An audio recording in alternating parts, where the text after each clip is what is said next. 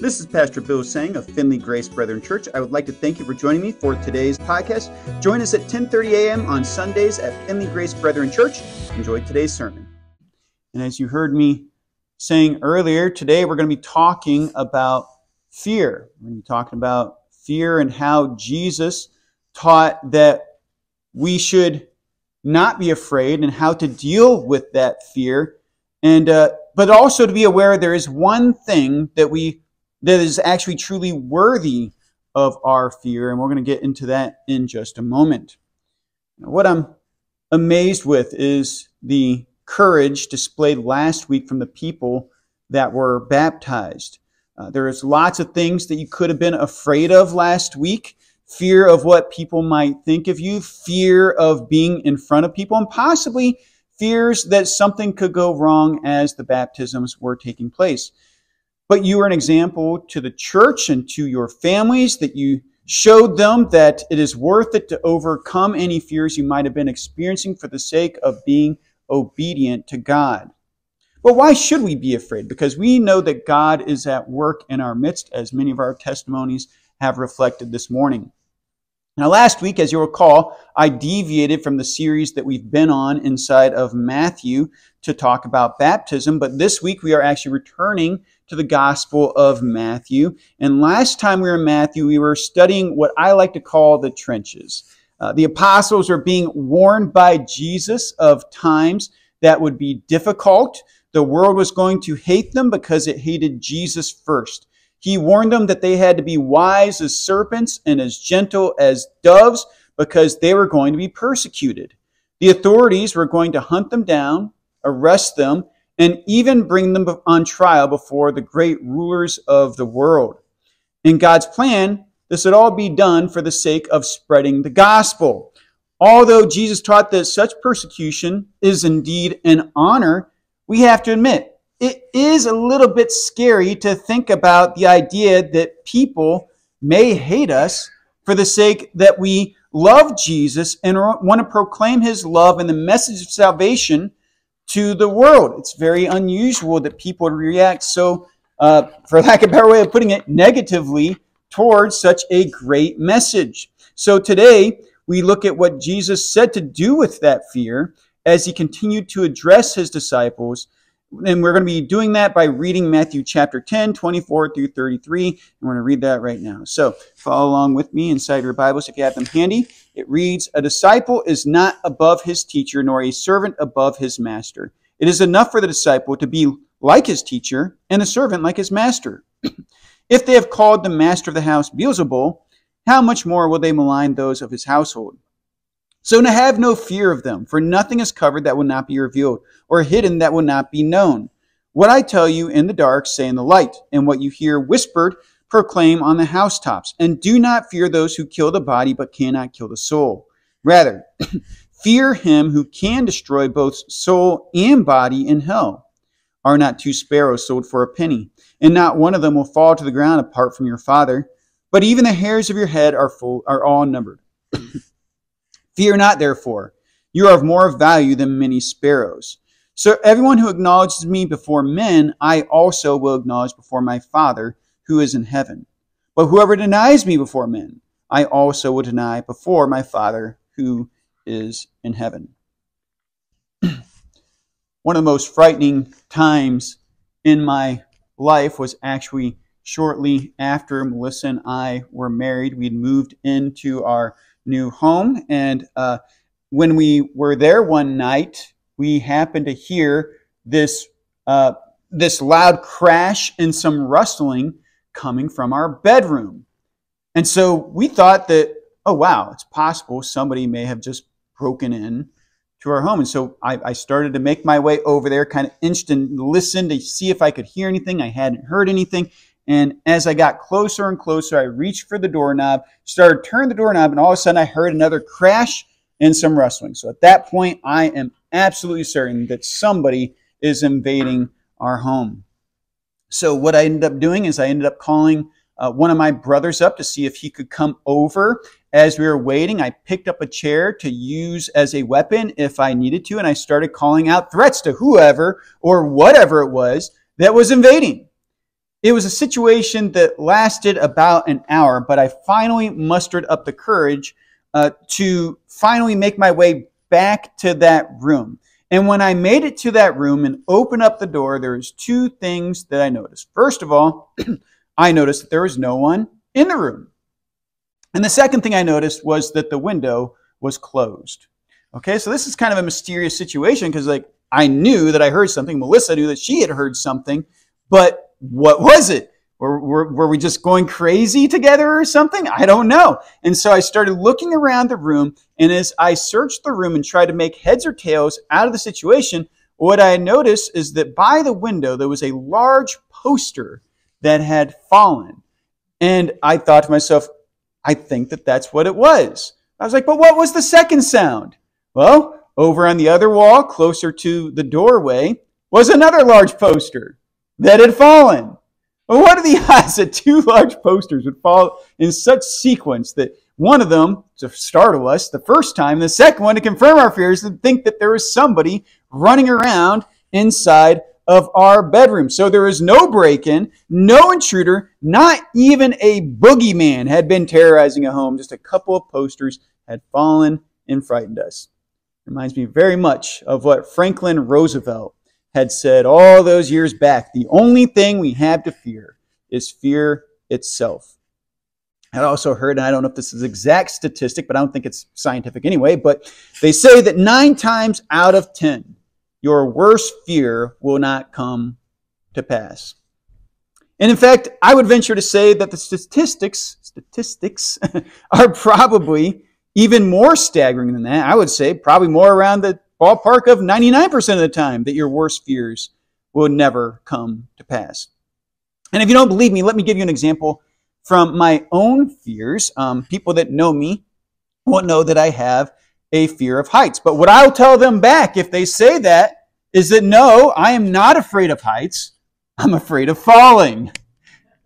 Now, when I think about that, when push comes to shove, I actually cannot think of a single time when I was put in a situation where I had to be up high on a platform of some sort where I fell. Can't think of a single time where that had happened. Now, that's not to say that it doesn't happen to anybody, but it's never happened to me. My fear has never been confirmed by the fact that I'd fallen off of a high place. And I think we can even extrapolate this idea further. It's not merely that bad things are not statistically likely to happen. Rather, the ultimate truth of the matter is that you and I aren't going to die until the Almighty has decided to receive us. Does that sound reasonable? We're not going to die until God is ready to receive us. King David wrote in Psalm 139, "Your eyes saw my unformed substance. In your book were written, every one of them, the days that were formed for me, when as yet there was none of them." And so he's saying that before any of my days were even happening on this earth, God, you already knew how many days I was going to be alive. You knew the day I was going to be born, and you knew the day that I was going to die. So nothing will happen to you, nothing will happen to me until God has so determined. And in that respect, we ought not be fearful of death, because our day will not catch God by surprise. It might catch a lot of people by surprise, but it will not catch God by surprise. And as such a benevolent and powerful being is the one who has written our days as in a book, should we not fully trust that his timing is what is best for us?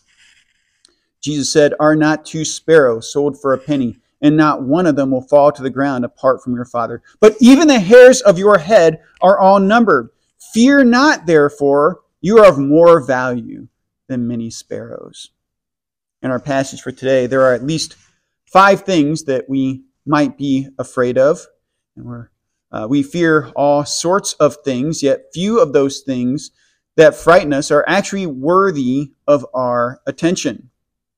Jesus addressed one of the most common fears that people have, which is the first fear I'm going to be talking about here. The first fear I want to discuss with you is the fear of death.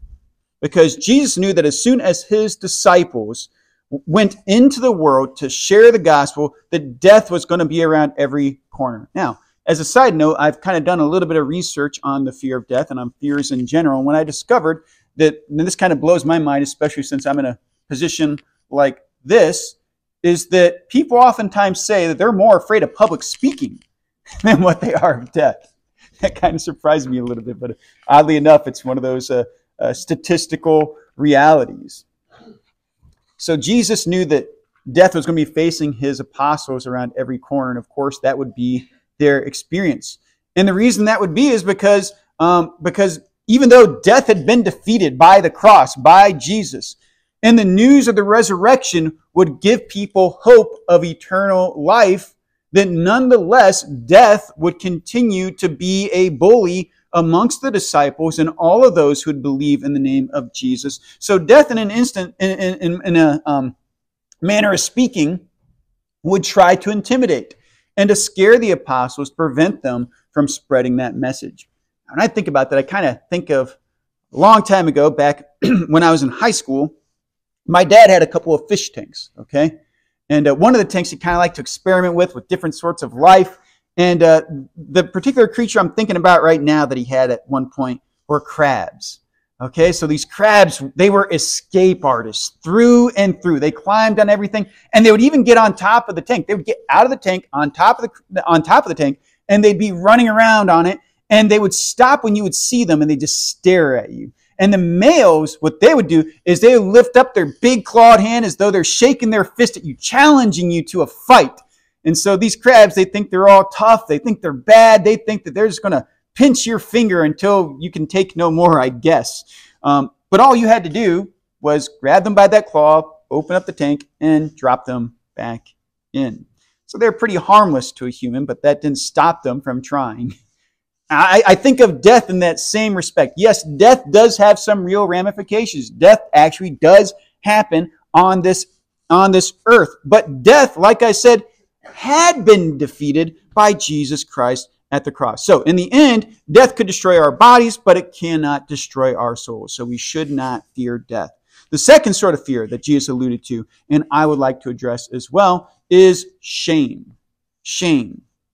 And shame can take a variety of forms, but it always seems to result in us wanting to hide something. And nothing exemplifies this better than the first act of shame in the Garden of Eden. Mankind was commanded not to eat from the tree of the knowledge of good and evil. And when tempted, both Adam and Eve did partake of the fruit of the tree of the knowledge of good and evil. And so when they did that, they became ashamed. And they became ashamed particularly in two ways. The first way, they cover themselves with clothes made out of fig leaves. And that was because they had become ashamed unto one another, because they had realized that they were not wearing any clothes. And then the next way that they displayed their shame is that when they heard the voice of God, they hid, because they knew that they had disobeyed God, and they knew that he would be displeased with what they had done. And so they ran away and they hid. Now in our reading it says, all things will be revealed. One way or another, even our secret deeds will be laid bare before God. In fact, he sees them clearly right now as they are. So there's no need to hide from him. And confessing our sins to God is a good thing. But the worst sort of shame that we can express isn't even our shame over sin. Because sin in itself actually is shameful. We should bring it out into the open so that we can experience the heights of forgiveness that God offers us. Nonetheless, we do see that shame indeed is shameful inherently. We should never be ashamed of Jesus, though. We should never be ashamed of Jesus. And the third type of fear that I would like you to recognize is actually related to shame, and that is the fear of man. Jesus said that everyone who acknowledges me before men, I also will acknowledge before my Father who is in heaven. But whoever denies me before men, I also will deny before my Father who is in heaven. I think of Jesus' disciple Peter after Jesus was arrested. Peter eventually got mixed up into a crowd that was observing the proceedings of Jesus' interrogation. And then out of nowhere, people started affiliating Peter with Jesus. They said, we've seen you with him. We hear your Galilean accent, and we know that you're one of his followers. And Peter denied his relationship with Jesus so fervently until he realized what it was that he had done. Because of fear, it is easier to sink into the crowd and not be affiliated with Jesus or his teachings. But we don't want the Lord to be ashamed of us, so we ought not be ashamed of him. Why are we so afraid of people anyway? I mean, we fear people rejecting us because of our faith in Jesus? That doesn't make a whole lot of sense. And the reason I say it doesn't make a whole lot of sense is because, well, you know, people's opinions are stupid, right? People's opinions are stupid. And you know what? Sometimes I have stupid opinions. Sometimes you have stupid opinions. Sometimes the people that love us and care about us the most have stupid opinions. Of course. That's what I was getting at, actually. It reminds me of one of my favorite verses, though. Let God be true and every man a liar. From time to time, we're all going to be wrong about things. Our job is to align ourselves with God. We need the humility to be able to say that I might have thoughts on this matter or that matter, but what really matters is what God has declared to be true. We shouldn't fear people. The fourth kind of fear, the fear of Satan. The fear of Satan. Don't be afraid of Satan. The Bible tells us that if we resist him, that he will flee. And one of the biggest lies is that he holds the power to destroy your soul. Now, Satan is a lot of bad things. He's a tempter, he's a tormentor, a murderer, but he doesn't have the power to destroy your soul. His destination is the same as anyone else who stands defiant against God. We know that he is on a crash course with hell. Jesus broke the power of Satan on your life when he died on the cross. So even though he's still up to his devious schemes, you have power through the Holy Spirit to overcome each one of them. So don't be afraid of Satan, because the one who dwells inside of you is greater than the one who is in the world. So don't fear death. Don't live in shame. Don't fear man. Don't fear Satan. Now, I mentioned earlier on that there is one thing worthy of your fear in this world. And to some of you, I don't know, this might surprise you. I think that some of you already know what I'm going to say, though, as well. But the fifth type of fear, the one thing worthy of our fear, the fear of God. The only person worth fearing is God. Jesus said, do not fear those who kill the body but cannot kill the soul. Rather, fear him who can destroy both soul and body in hell. And of course, right here, he's actually talking about God himself. And throughout the Bible, a phrase is used, the fear of the Lord. And this phrase communicates the idea that God is worthy of you and I fearing him. Now, we're not comfortable with the idea of the fear of the Lord. Most commentators today will say that the fear of the Lord is actually just respect for the Lord. And, well, sort of. There are times where that might be the more applicable use of the word for it. But when you do a search on the word for fear inside of the Bible, that it actually translates to be literally to be afraid, to be fearful. Now, what does that mean? Because, okay, you're saying I need to be afraid of God. What am I doing here then, right? Well, what it's saying is that we're not supposed to cower from God or hide ourselves from God or even tremble at the thought of God. Remember, God already sees and knows everything. So you can't escape God, and there's no reason to be afraid of God in that respect, that we're running from him. Because why? Well, God loves us, and we love God. And since we love God, we know who he is. He is holy. He is mighty. He is judge. And when we consider the consequences for evil, for sin, for those who have not placed their faith in Jesus, God's wrath is a dreadful thought. because we know that evil is going to be punished. We ought to consider that the sins that tempt us are the reason why Jesus died on the cross. As believers, each time we sin, it is indeed an insult to Jesus. He didn't die so that you could keep on sinning. He died that you may be forgiven of your sins. We should fear God because the punishment for sin is death. So what are you afraid of these days? Is it a person? Is it a circumstance? Is it an activity or an endeavor that you just can't get out of? I want you to remember something. Bravery doesn't mean that you are not afraid. Bravery is doing what's right even when you are afraid. It is in Jesus that we truly see how to cast out fear. I don't know that Jesus was actually definably afraid, but we do read about a time when he was in deep anguish. He knew that he was going to be arrested. He knew that he was going to be tortured. He knew that he was going to die a humiliating and painful death while carrying your sins and my sins on his shoulders. The sins of the entire world that he did not commit. He had to bear all of those on the cross. And he was so troubled by this that he prayed to the Father for another way to achieve his will and bring the forgiveness of sins. But he concluded, as you can remember inside of the scriptures, where he says, "But your will be done." So Jesus chose to be courageous in the midst of his deep anguish. Jesus still went to the cross and died for our sins. But here was the hope that Jesus held on to, by the way.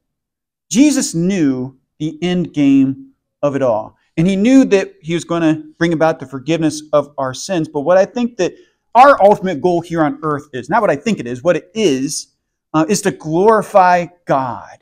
And that was Jesus' ultimate goal too, that even though he wanted to accomplish the forgiveness of sins, his ultimate goal was to glorify God. And in Philippians chapter 2, verses 9 and 10, we see that he had this hope in his mind, that we are told that since he was obedient even to dying on a cross, it says, God has highly exalted him and bestowed on him the name that is above every name, so that at the name of Jesus every knee should bow in heaven and on earth and underneath the earth, and every tongue confess that Jesus Christ is Lord, to the glory of God the Father. So ultimately he brought glory to God the Father by dying on the cross, because his name was exalted to the glory of God the Father. Jesus was exalted above all. You and I, that will be exalted if we stand firm in the name of Jesus. And thus, we too will bring glory to God through to God the Father, God the Son, and God the Holy Spirit through our obedience.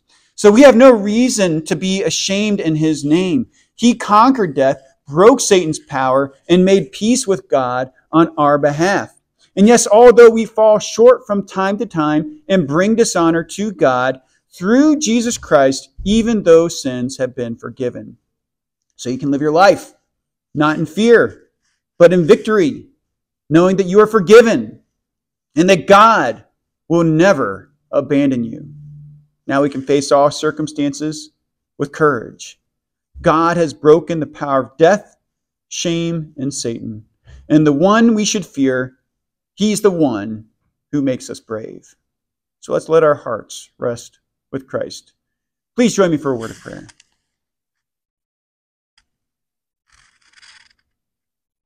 Father God, we praise you that indeed, even though you are the one that we should fear, that we are now brought to peace with you in the name of your Son, Jesus Christ. That, Lord, all these other things in the world that are legitimately scary have no power over us. And then indeed, at the times that they do start to invoke fear, we can take heart in you, knowing that your Son Jesus overcame the world, and he gives us the power to overcome the world as well. So, Father God, I pray that as we go from here today, we remember this great hope that we have in your Son, Jesus Christ. That he died a death that we deserved. He rose again in glory. And that, Father, we too will be raised if your Son has been raised, if we have faith in him. So, Father God, now that death is no longer our master, your Son is our master, we know that we have hope of life eternal. We thank you for this. We praise you in Jesus' name. Amen.